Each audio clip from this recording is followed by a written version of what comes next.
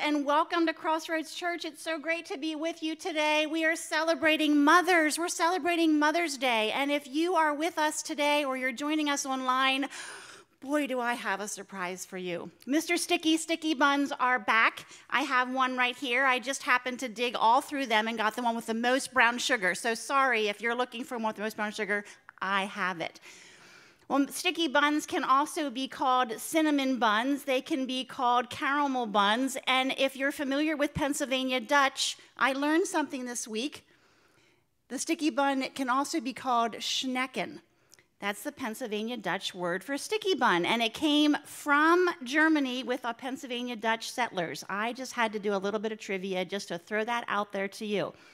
They can be eaten for breakfast because they're sweet. They can be eaten with dinner as a dessert. Well, that had me at hello because I can have one for breakfast and one for dinner, right? So can you.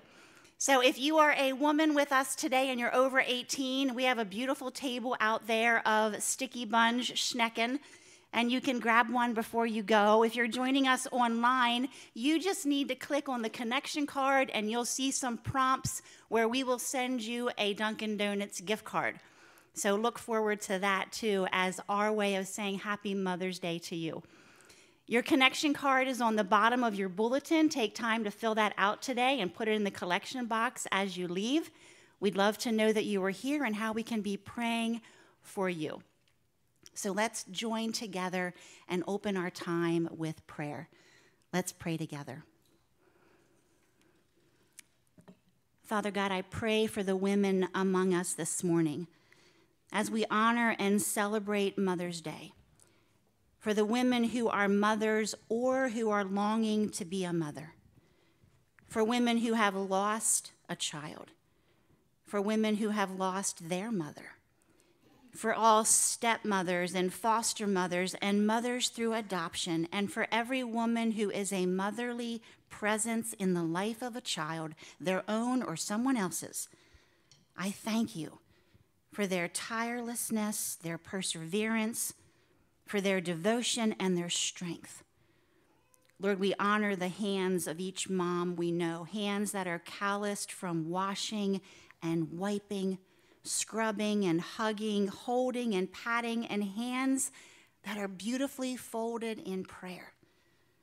Bless the women and mothers that are here today, that are online, the mothers that are in our lives, the women that are in our lives. May each woman rest in your sweet promises that you love them, that you carry them, and that you hear their prayers.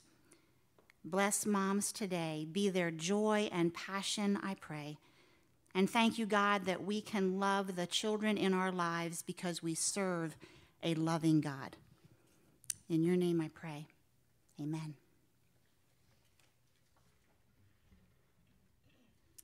Thanks, Don. Let's worship, church.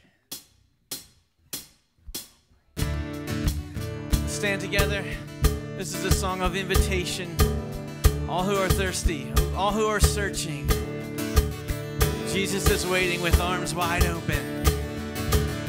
Let's sing together. Come all you weary, come all you thirsty, come to the well that never runs dry. Drink of the water, come and thirst no more.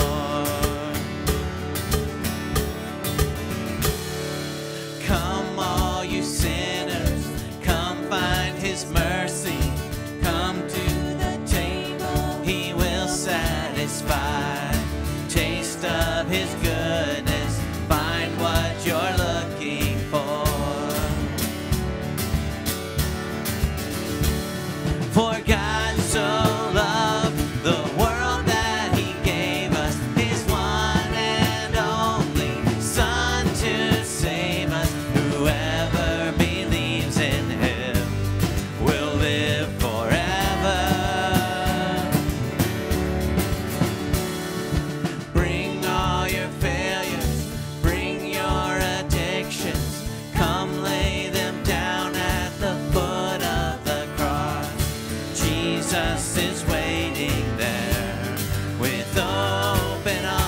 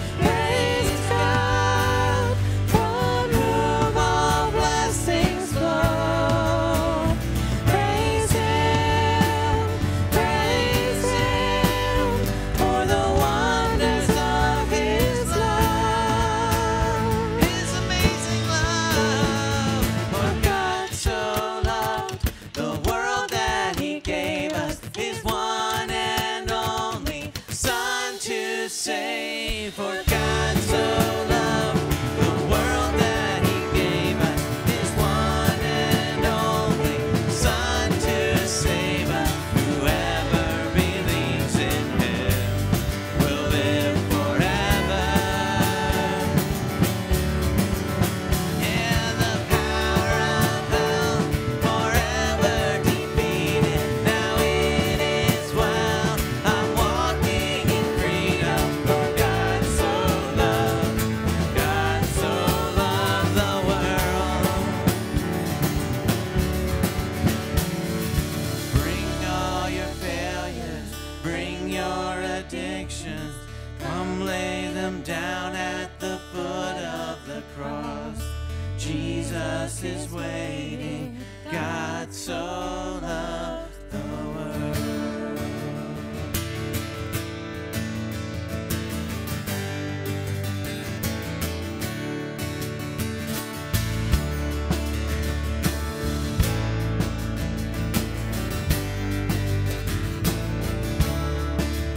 Come thou fount of every blessing, tune my heart to sing thy grace. Streams of mercy never ceasing, call for songs of loudest praise. Teach me some melodious sonnet, sung by flaming tongues above. Praise the mountain fixed upon it, mount of thy redeeming love.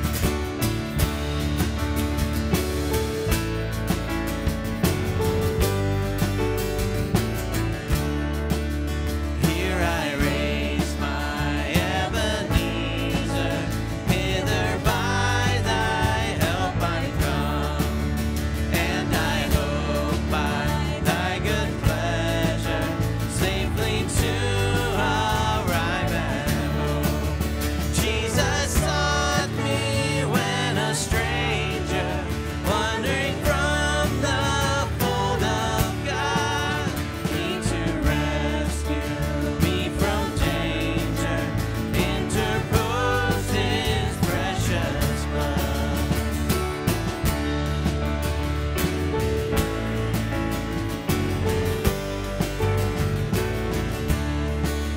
Oh, to grace, how great a debtor daily I'm constrained to be.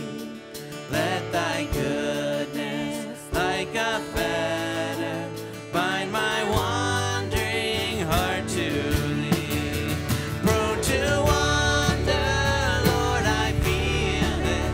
Prone to leave the God I love. Here's my heart, Lord,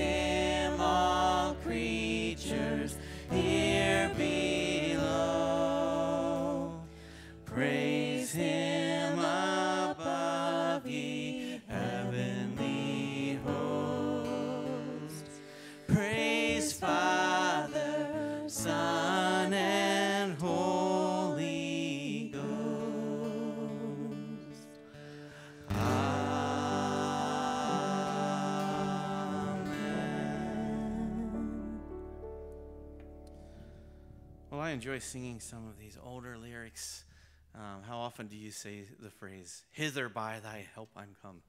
Not recently for me have I just said, and that's just a simple way of saying, because of your help, God, I made it through. Hither by thy help I'm come. We're going to learn a new song this morning, and it takes some lyrics from an older song as well, a really well-known and loved hymn, "Great is Thy Faithfulness." You're going to see a few lines pop up from that great hymn in this new song called "Morning by Morning." This is just a simple song about trust, that we would trust that God's mercies are new every morning. We can trust in that, and so we worship him because of that. We'll learn our new song this morning.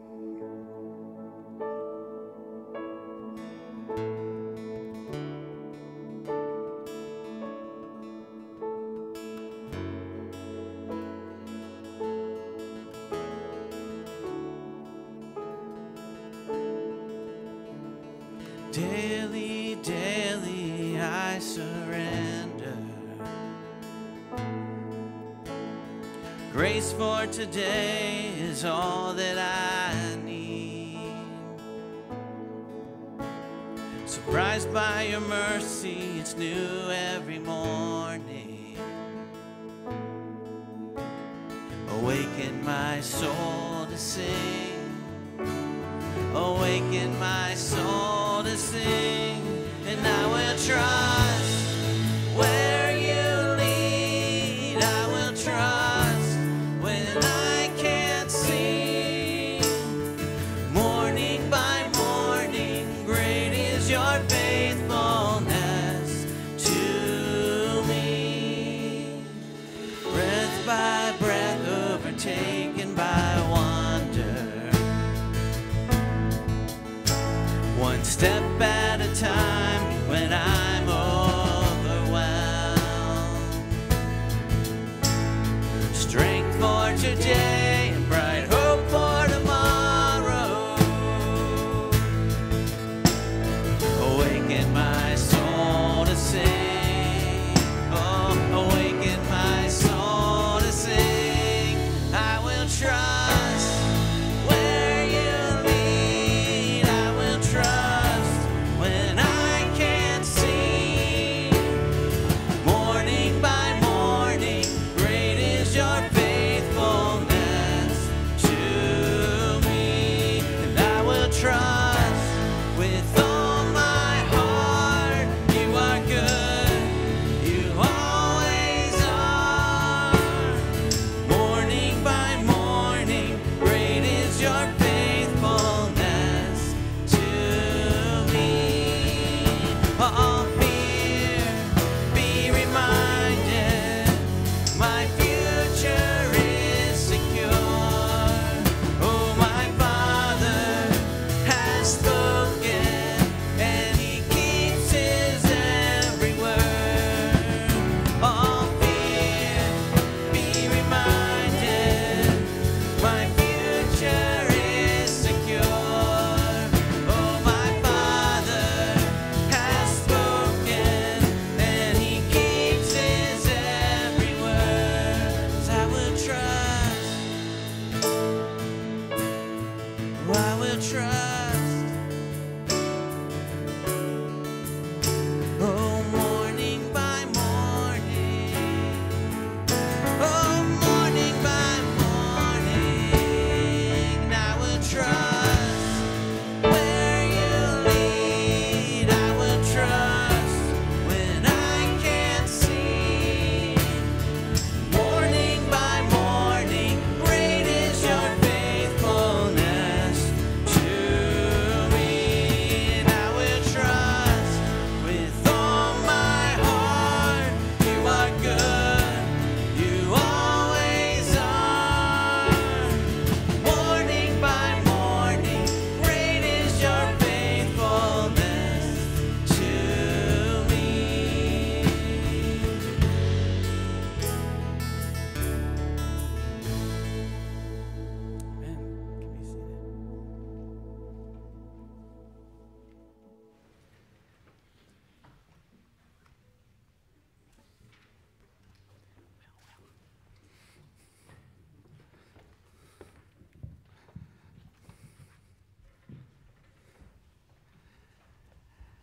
This past Monday, I was hanging out with about 83rd to 5th graders, and I said, hey, I need your help. I'm preaching on Sunday morning about rules, and if you could just all help me out a little bit. One of the first questions I asked is, I'm like, how many of you just like really like rules? You know, you're a rule follower. That's just who you are.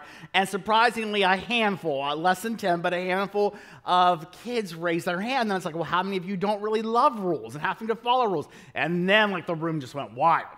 And so like I said, well, here's what I'm going to do. I gave them all a bunch of Post-it notes. I'm like, I just want you to brainstorm down rules that happen at home or rules that happen here at school that you just don't like. And here are just a few of their things. Clean your room. Turn the volume down. Bunnies are not allowed in the house. Having to be nice to boys is really hard, followed by 3 explanation points. No making messes, and a little bit redundant, but no slime in the house. But the top 2 rules that these 3rd to 5th graders just so dislike, coming in at number 2 was simply no running. It didn't matter where at, just no running. They are designed to run. Why can't we run? No running. But number 1, and I don't think this would be probably a surprise to many of you, number 1 rule that kids do not like is limited screen time, right? And that means that a lot of parents are parenting if the kids are complaining about limited screen time. Next question I asked them, like, can you just give me some ideas, some God rules? What are some rules that God has? And just had them brainstorm them out. And lots of great things they listed off. Be generous. Don't worry about yourself. Be kind to all people. Show mercy. If someone hits you, let them hit the other side. But the top 2 rules and all the things they listed out, coming in at number 2, was all about love. Love your neighbor, love your enemy, loving God. But the number 1 rule that they listed over and over again was no stealing. No stealing. And then specifically, a couple of them mentioned no stealing candy. So there must have been some candy incident recently that I wasn't aware of that caused all these problems that it was the top of their mind. But here's the thing about rules, you know, they exist. And some of us, you know, you just love to follow rules. It's just sort of your nature. And then others of you, you're always looking for opportunities to break the rules. You're just a rule breaker. You think that they're just maybe suggestions more to you. But however you feel about rules, we have to understand that the rules were often designed for our benefit. And come on, moms and dads, you get that, right? Whenever you tell your kids something they have to do or that they can't do, and they're asking why, the temptation and the craziness, the overwhelmingness of life is simply to just say, because I said so. That doesn't go anywhere good. You need to slow down on those curves. And you need to just say, hey, this is because I love you and want what is best for you. And isn't that the way with rules in our life, especially God rules?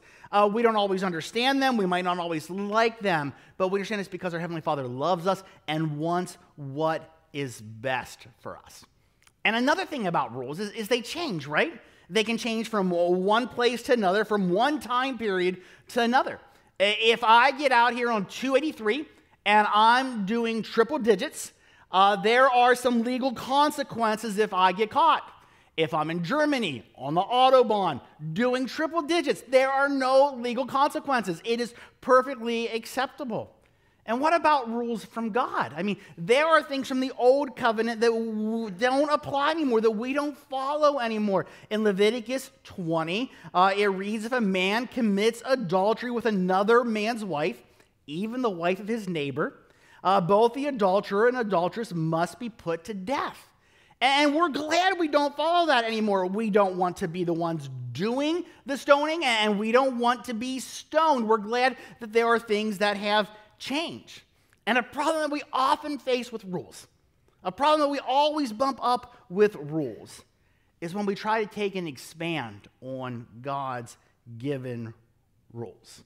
Or we pick and choose what rules from the Old Covenant that we're going to bring into the New Covenant, what rules from culture we're going to bring in to following Jesus. Because they're always changing some of the rules. Leviticus 19 reads like this: "You shall not round off the hair on your temples or mar the edges of your beard." I was at Crowder's concert last night. I'm pretty sure some of those guys on stage, they're trying to keep Leviticus 19. But most of us, we trim our beards. We get a haircut. And the early church has always struggled. Acts through all the letters, there's this constant struggle with rules. And it always comes down to these two areas. What are the old covenant? What are the Jewish rules that we're going to bring along and force this new group of Jesus followers to adhere to? Or what are the cultural rules that we're going to say have to be part of following Jesus? And both situations always result in this basic formula of Jesus plus. Whenever we're taking man-made rules or we're taking old covenant rules and we're trying to force them on Jesus followers, it's always Jesus plus. You have to do this as you follow Jesus. You can't do this as you follow Jesus. And in Jesus plus always comes out to Jesus is not enough. Jesus' death and resurrection is not enough. Jesus' grace is not enough. Simply put, Jesus is not enough. And that trap of Jesus plus, the pain and the problem of adding man-made rules onto following Jesus, it sidelines the work of Jesus.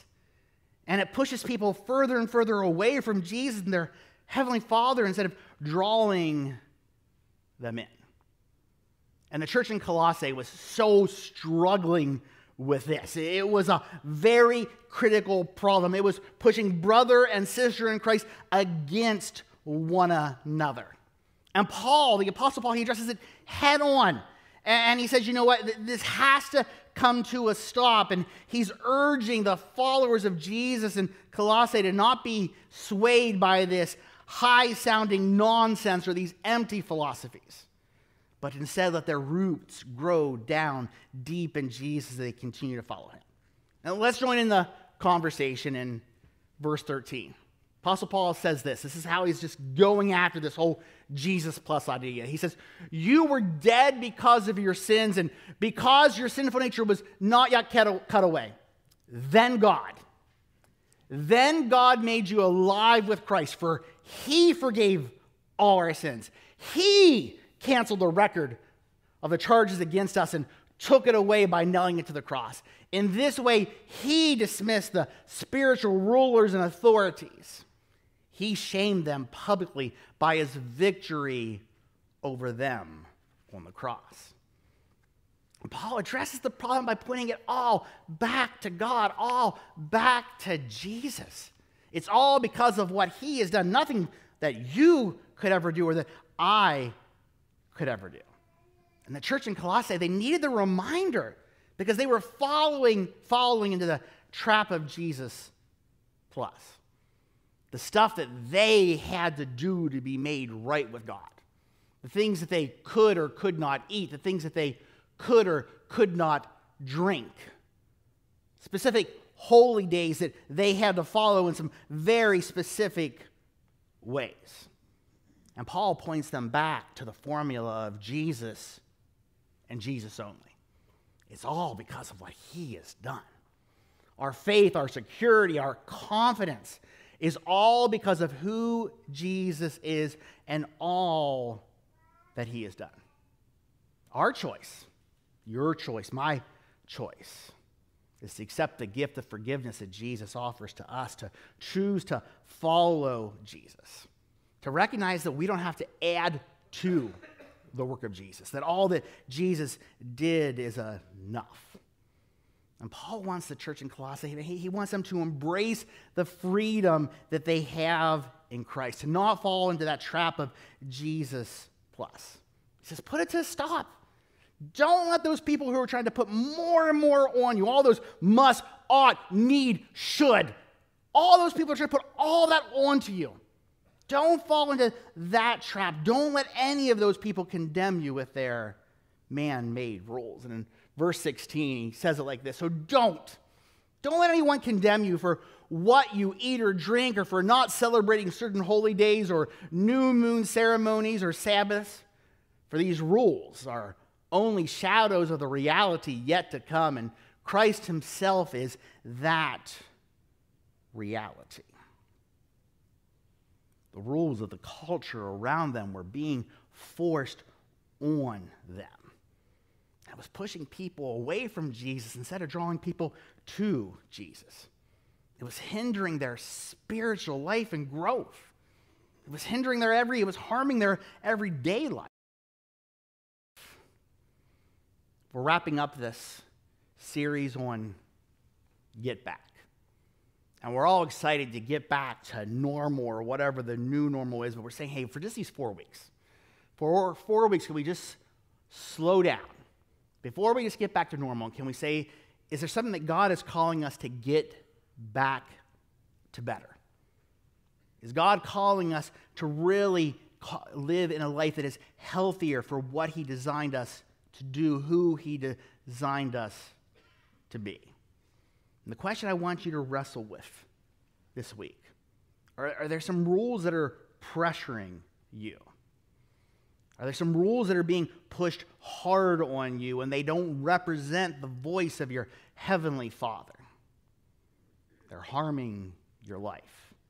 They're adding stress. You're feeling overwhelmed like you can never measure up.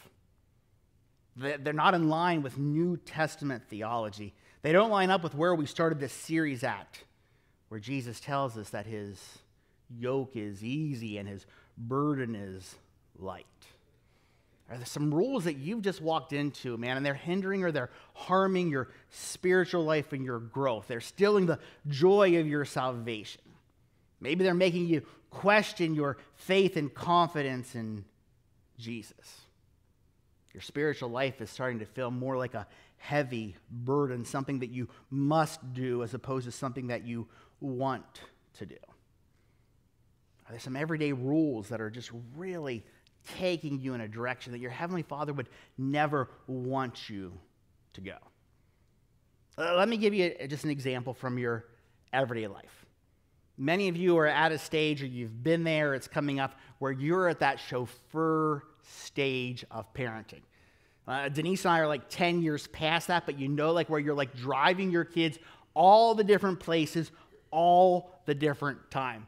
I wanted to find some stats. Back in 1975, we spent on an average week about 1 hour and 45 minutes driving our kids places. Now, a more current stat, more than doubled. 5 hours on average just driving. This isn't because of just like an increase in traffic, right? This is because we think we need to drive our kids to every single opportunity. We fall into the trap of what culture says. Culture says, like, your kids, man, they have to participate in every opportunity that is out there. And you find a lot of parents that are just running to the point of exhaustion. You don't feel like you even have time to just be with your kids anymore. Time around the dinner table feels a whole lot more like a rarity instead of the normal everyday. And you're feeling worn out. And we never even stop or pause or slow down to question the rules in our life, the rules of culture that we're allowing to creep in that sometimes harm us. And we're pressured into living by the world's rules, even if they are not what is best for you or what is best for your family. Barna this past week released some different stats. So for Mother's Day, I thought I'd tell you where some moms are at right now. This is in just the recent weeks. And they asked the question, where we're at right now is a lot of people are trying to just like get back to normal. How are you feeling at this phase of the pandemic? And we have 36% of working moms feeling overwhelmed. You're almost at the point where you get 10 moms in a room, 4 of them are just feeling overwhelmed, following all the cultural rules. It says you can do it all, right? You can work full time, you can raise kids, you can have an active social life, you can be active in your church, you can keep your house immaculate, You can have this incredible marriage, go on these great vacations, have these really interesting hobbies, attend the greatest concerts or sporting events, and you can work out 5 days a week. You can prepare gourmet meals. Isn't that the way that culture or social media often makes you want to feel like you can do it all? You can have perfect kids. Man, they have their entire life planned out by 3rd grade. You meet a parent and you say, well, how's Johnny doing? And like, well, Johnny is working his plan to be a lawyer, and you're thinking, Johnny's 2. He can't have that kind of a plan yet. Example that my wife Denise always would use. Back when we didn't have cell phones, I'd check in before I'd leave the office at church and just say, how you doing? Do you need me to pick something up on the way home? And often a good phrase that she would tell me, she'd say, Doug, you can have a clean house or you can have dinner. You can't have both, right? Because you just can't do it all. Don't let anyone pressure you or condemn you or judge you with their man-made rules. That's exhausting. That's overwhelming. That doesn't reflect the heart of your heavenly Father. Learned early in ministry, you can be pastoring a church of 20 people, 20 good people, all have their own set of reasonable expectations for their pastor. And 20 sets of reasonable expectations are unreasonable, right? You can't be everything to everyone.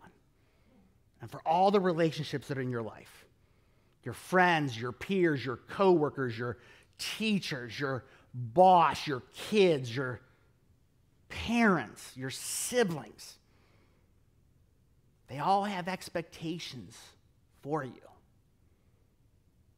But you can't be everything to everyone. It just leads to burnout and exhaustion. It'll wear you down. And what's the key to all of that? You need to live for an audience of one. Live for an audience of one. Live for your heavenly Father. That's who you live to please. That's whose image you are being created into. That's whose heart and character is being transformed by the Holy Spirit into your life.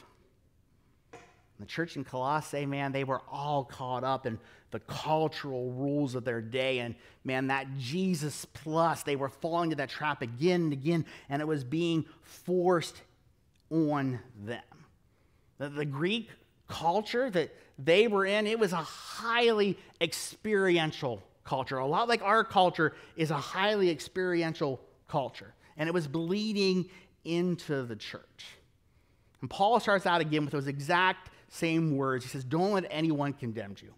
In the next verse, verse 18, don't let anyone condemn you by insisting on pious self-denial or the worship of angels, saying they have had visions about these things. Their sinful minds have made them proud, and they are not connected to Christ, the head of the body. For he holds the whole body together with its joints and ligaments, and it grows as God nourishes it. All these rules, all this Jesus plus, highly experiential, have visions, these acts of self-denial. You need to see angels. And if you weren't doing these things, then you weren't really a Jesus follower. You weren't at the same level as the other people who were experiencing these things. Think back for a little bit about your family of origin.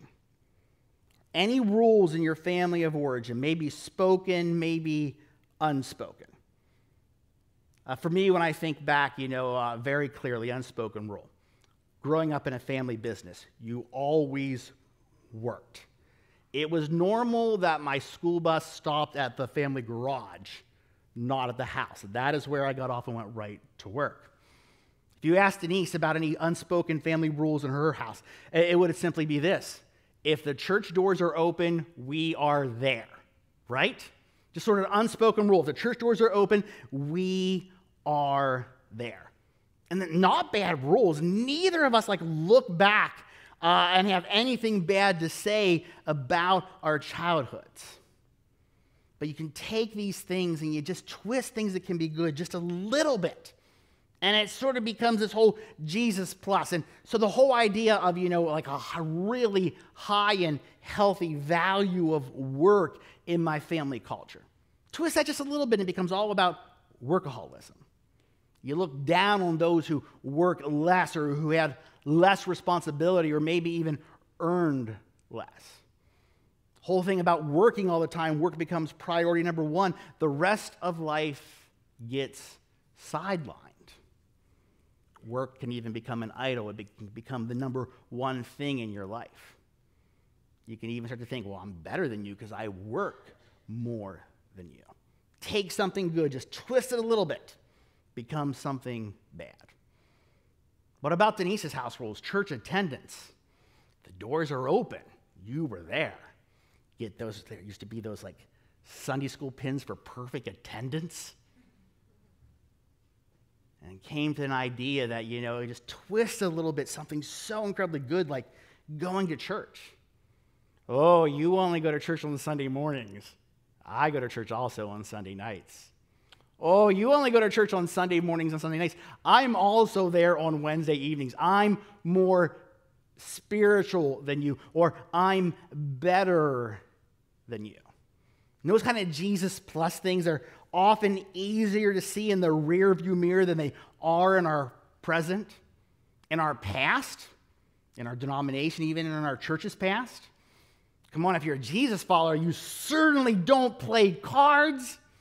You don't listen to secular music. You don't go to movies. You don't drink alcohol. There was a time where you don't wear makeup or you don't wear jewelry. Padded pews?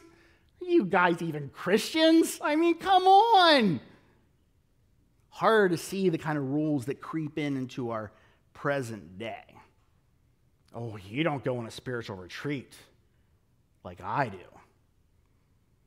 You don't have a prayer closet? You don't wake up 30 minutes earlier just to have that quiet time with God? You don't, and you just fill in that blank? And it all becomes about Jesus plus. I'm better than you. I'm a real Christian.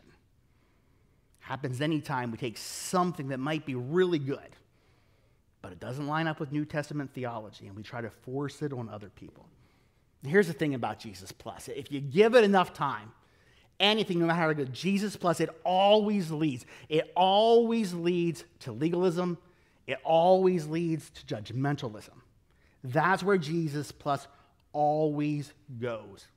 We take something good from our culture.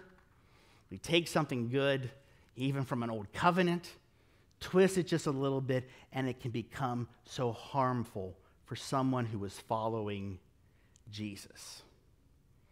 If you're doing the whole plus thing,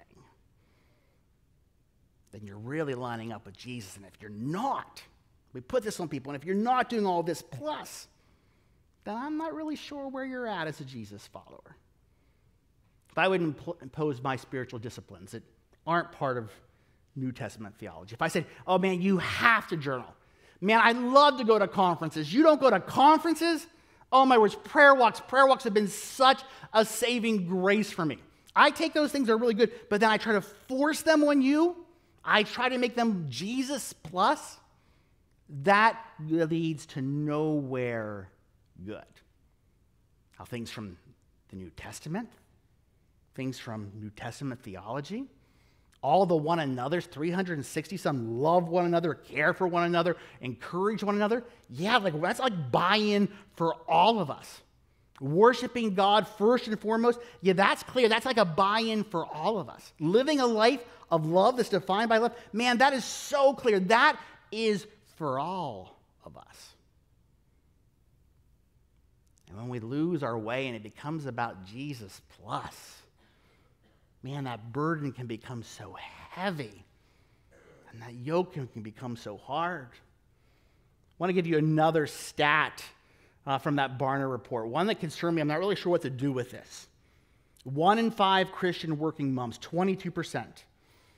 That's about 1 of every 5, 2 out of every 10, aren't attending church right now, in person or online.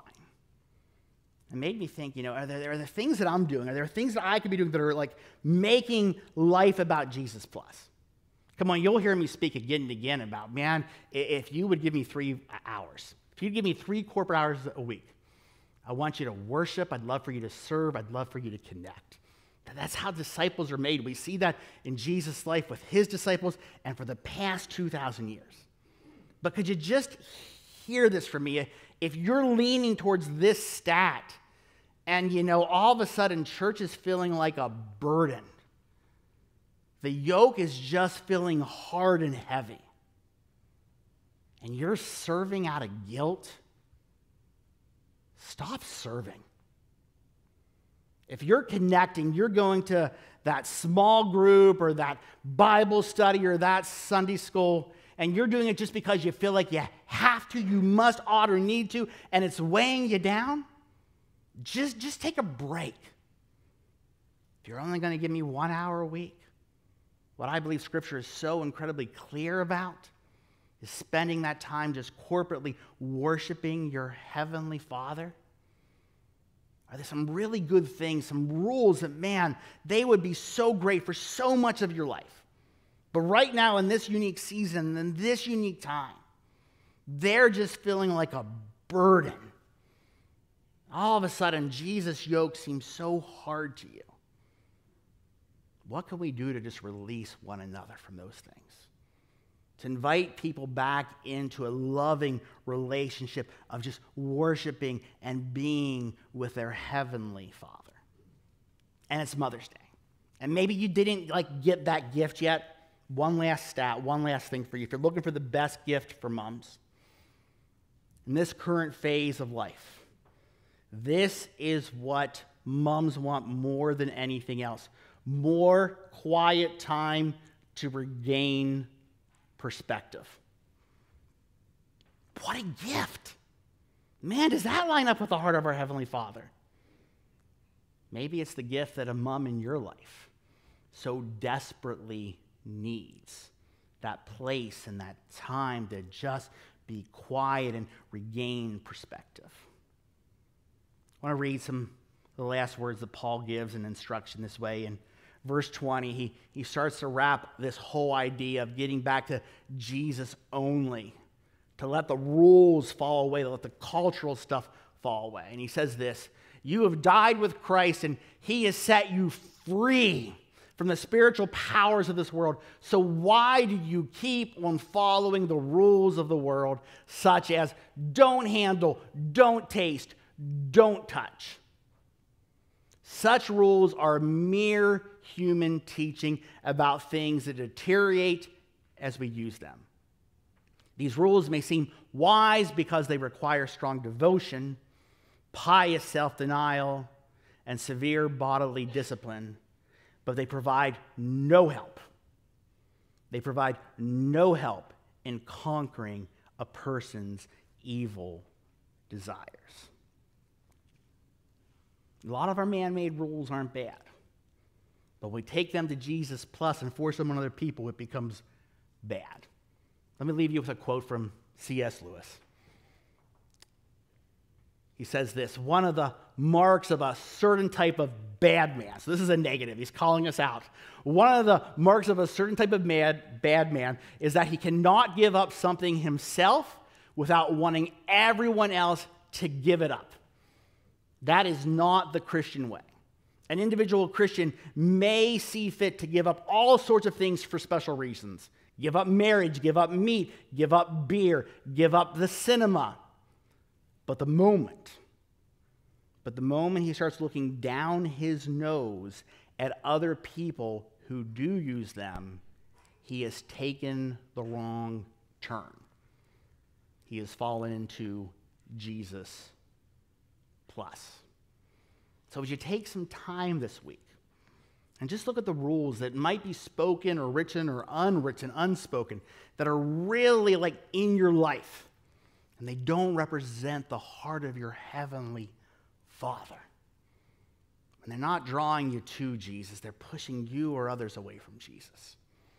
And just before you just completely jump back to normal, but just slow down and ask God, is there something that you're calling me to get back to better? Let's pray. Heavenly Father, we know that you love us. And because of that, you've put guidelines, you've put rules into our life that we can fully embrace and live by. Even when we don't understand them, even when we might not completely agree with them, there are rules in place because you want what is best for us, because you love us. But we also confess that, man, there are times that we have taken rules of our culture. Man, we've taken rules like, from like the old covenant, and we've just went like full-on Pharisee. We've expanded those rules. We've tried to push our rules on other people, and we have way too often fallen into that trap of Jesus plus. And our burdens have grown heavy.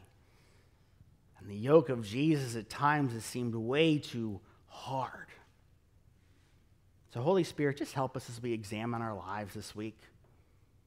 If there are some rules that don't represent the heart of our Heavenly Father, some rules that don't line up with New Testament theology, may we be willing to reevaluate our lives and find that freedom in you. Freedom because of who you are and all that you have done, nothing that we could ever do. Finding freedom in Jesus, accepting that invitation into a life in its fullest. To come to a better understanding of what it means when Jesus says that his burden, his light, and his yoke is easy. May we live a life like that draws other people to you. We pray this all in Jesus' name. Amen.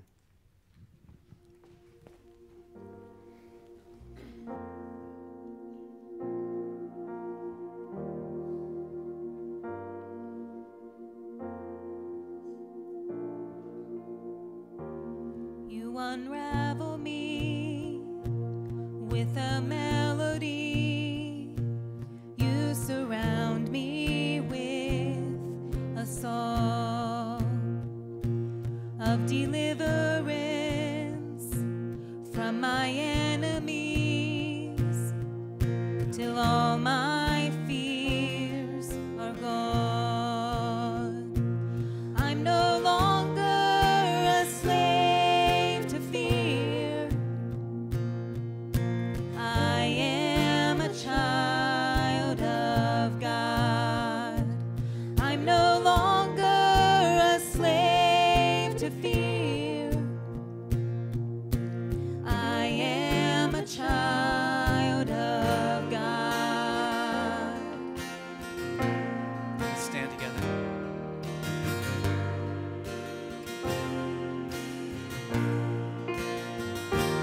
From my mother's womb, you have chosen me. Love has called my name. I've been born again into your family. Your blood flows through my veins. I'm no longer a slave to fear. I am a child of God. I'm no longer a slave to fear. I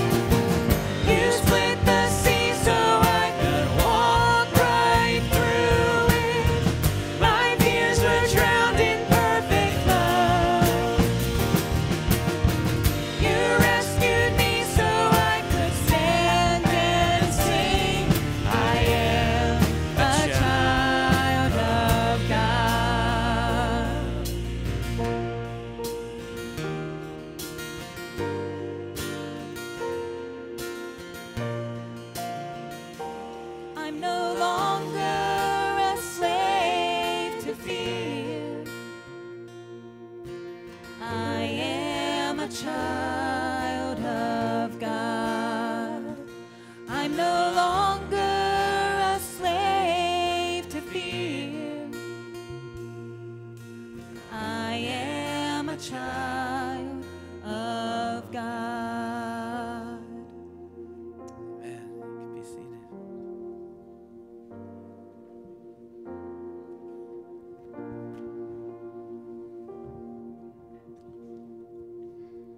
So earlier this week, I was in the Atlanta area, and I was looking for a place to eat. And I happened to stop at this one place, and I thought, hey, I'll check this out. And I walk in, and it was very clear that I am not the type of person who is usually in this restaurant.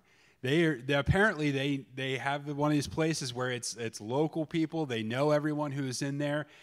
And I'm standing there in the lobby, and I get a couple looks, and no one's coming over. I don't know if I'm supposed to sit down. I don't know if I'm supposed to go to the counter. I have no idea what's happening. It got awkward enough that I just turned around and left. I'm like, I can't do this anymore. It's too awkward for me. Have you ever been to some place new and it just felt really awkward and you didn't know what to do? Well, for a lot of people, church can be like that, especially if they've never been to church or it's been a long time. It's a bunch of new people. There's a bunch of things that they don't know. Well, in order to help us with that, we're going to do Open House Sunday next Sunday. Now, what is that? What is that, and what does it look like? Okay, Open House Sunday is basically, have you been to an open house like on a college campus or something, where basically they run their normal things, but they do extra stuff in order to help people connect? How do we do this? What does a class look like? All those type of things. So what we're going to do next Sunday is we're going to run our normal services, but we're going to take extra time to explain every single thing we do. Why do we do announcements? What is a sermon, and how long do I have to sit here for it? All those type of things that we take for granted, those of us who attend on a regular basis. But to somebody new, it's awkward, and they're not sure what's going to happen. So what we're going to do next week is we're going to try and correct a lot of those things, and so we're going to have a fun time explaining every single thing we do and making an extra effort to welcome guests. But now, each one of you has a part in this, too. There's a couple things that we want everyone to do. First off, invite somebody to come. It's a perfect Sunday to come.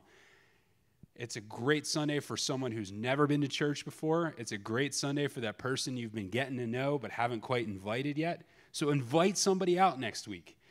The second thing I want you to do is be aware that we'll have guests here next week. And go out of your way, say hi to somebody who's around you, who's near you that you're not familiar with. We're going to do Name Tag Sunday along with that to make it easier for everybody. So everyone should have a name tag on. Introduce yourself to somebody you don't know. Maybe they've been coming for a few weeks and you just don't know them. Take an effort to get to know somebody new next week. So that's your goal. Think of somebody you can invite next week, and then look around next week for somebody you don't know and introduce yourself and get to know them. So that's the goal for next week, Open House Sunday. This will be the first one we're trying for this. So we hope everyone will participate, and then you can give us feedback on things we can do better next time. All right. Mothers, if you have not had a chance to pick up your sticky bun over in the cafe, get that. It's for women over 18 years of age. Go make sure you get a sticky bun. If you haven't had a chance to fill out your connection card, go ahead and take a moment to do that and place it in the black box on your way out. Until then, we'll see you next week. Have a great week.